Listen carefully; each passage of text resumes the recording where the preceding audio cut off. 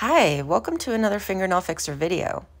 Let's take a look at how to give the illusion that a finger is straight by creating that optical illusion with the nail. As you can see, this nail has been laid a little bit crooked because we've aligned it with the finger instead of aligning it with the natural sidewalls.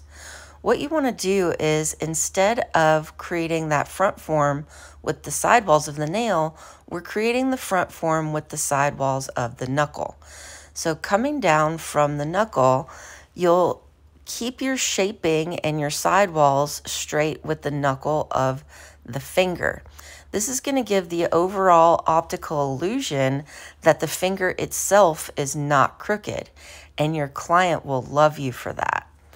So make sure that when you're doing your overall looking at the nail, looking at it from the front and looking at it from the back, that instead of worrying about the comparison, oh, the nail looks crooked, that you're comparing it to that front knuckle instead of the normal finger sidewalls.